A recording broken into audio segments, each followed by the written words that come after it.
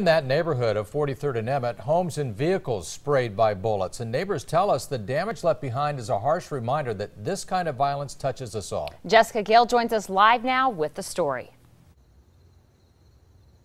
I'm live here near 43rd and Emmet, John and Mallory, a neighborhood that was lit up by gunfire Monday evening.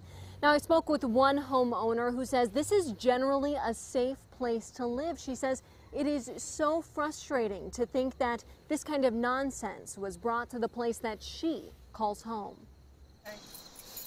Her porch, chipped and shattered. Her window screens torn. Her neighbor's car pelted with bullets. It all serves as a stark reminder that the outcome of Monday night's shooting near 43rd and Emmet could have been much worse for Diane Scaife. Anybody could have got killed. Anybody could have got killed. Nobody was killed, but her nephew was taken to the hospital in critical condition, suffering from several gunshot wounds.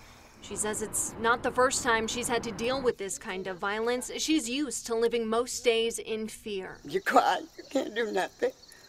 You don't cry. Hope that you don't get hit by a bullet. It's people like Scaife that Omaha Police Chief Todd Schmatter says his heart goes out to.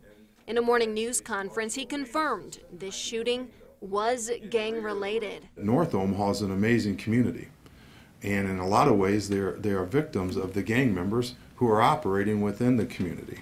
And it's time to stop. It's really time to stop.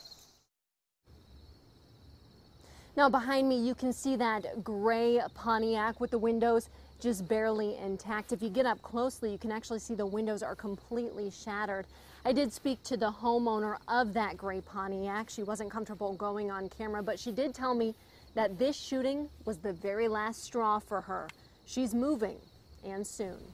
Well, certainly understandable. Thank you, Jessica, reporting live there.